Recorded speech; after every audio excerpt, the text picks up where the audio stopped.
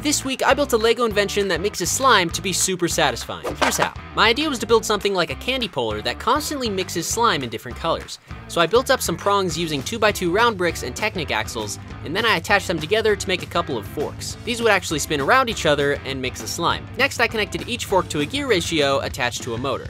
These gear ratios would help control the speed of the forks so I could maximize the torque coming from the motors. Then I built up a stand and connected both forks on opposite sides. I really wasn't sure why I was working here, but I decided to move past it because hey, it might have worked later for some reason, I don't know. Next, I made some slime. Oh no. This was a complete disaster, but after some help from my sister, about 6 hours later, I figured it out. And finally, it was time to test it. Yeah, so apparently that wasn't how candy pullers work.